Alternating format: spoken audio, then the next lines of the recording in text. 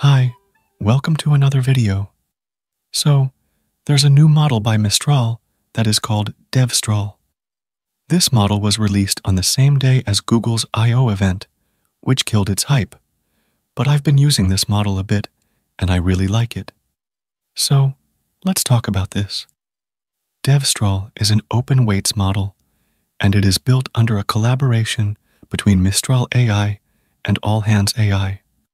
All Hands is the Open Devon project, and I have tried to use that in some of my previous videos, but it's really bad and doesn't work half of the time.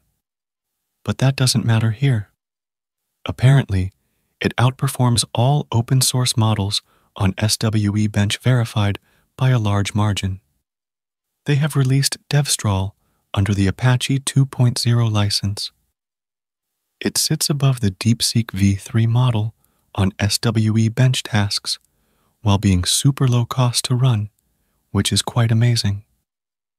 Basically, they say that they achieve this by specifically training the model to handle agentic code super well, which is what most of the local models struggle with. Even DeepSeek struggles with tool calls, but Devstral is specifically trained on that in order to make it super good.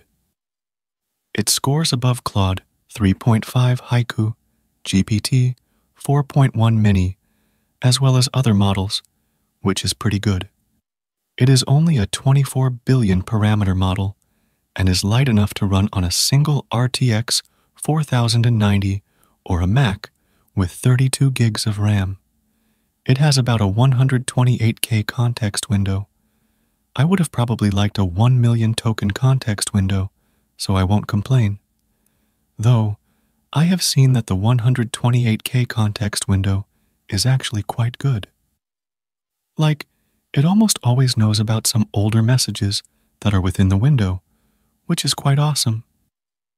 If you use it via the API, then it costs somewhere around 10 cents per million input tokens and 30 cents per million output tokens, which is really cheap, especially if you're using it for simple stuff that requires multiple reliable tool calls and such. There's also a free tier of Mistral's API as well. That will allow you to use it for free, and the free tier seems to be super generous because it gives you about 1 request per second, along with 500K tokens per minute, and about 1 billion tokens per month as well, which is quite awesome. Anyway, you can find it on Olama and Hugging Face as well, and you can download and use it locally as well. There's also the free endpoint for it on OpenRouter if you do wish to use that, so using it is simple. You can go to RooCode or Cline and set it up over there, or you can also use KyloCode to do that, and you will also get free $20 credit there in order to give it a try. Or you can also use it with Olama and stuff locally if you wish to do that as well. Anyway, you can now start using it, and it is actually one of the models that works extremely well with RooCode and Cline because of it being specifically trained on agentic tasks. I'm asking it to make me a simple Minesweeper game, and this is actually a question that none of the local models except GLM is able to do. In just a bit, you'll see that it starts to do the agentic stuff and create files and everything, which is great. In just a bit, it gets done. And if we run this, then this looks pretty good, and it actually works, which is awesome. Now, there are some issues with this model.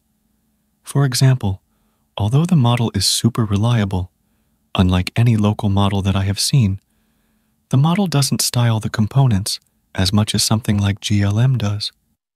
It is super prompt-adherent. So, there are some things that I would want you to do, which is, first of all, having a rules file. A rules file is something that you should always have for this model. I always ask it to use shadcn, tailwind, and style components minimally. It should always maintain a task list and use that accordingly to implement all tasks. I can also use Taskmaster, but it can become a hassle at times. So, You can just ask it to maintain a high-level task file and use that. Don't use memory bank with this model because it can become too lengthy of a process. I also ask it to search for documentation through Context 7 MCP Server. Another major thing that I ask it to do is to search for stuff on the internet when it thinks that it should with Firecrawl, and it can also scrape any URL if given to it. I use Firecrawl because it is super easy to use and doesn't bog down your system. Plus, it has a ton of features that just make it super good. Like, it can gather clean data from all accessible subpages, even without a sitemap. It can parse and output content from web-hosted PDFs and more. It also intelligently waits for content to load, making scraping faster and more reliable. Plus, it can click, scroll, write, wait, press, and more before extracting content. It can also supply the screenshot of websites to the LLM for even better site replication and stuff like that.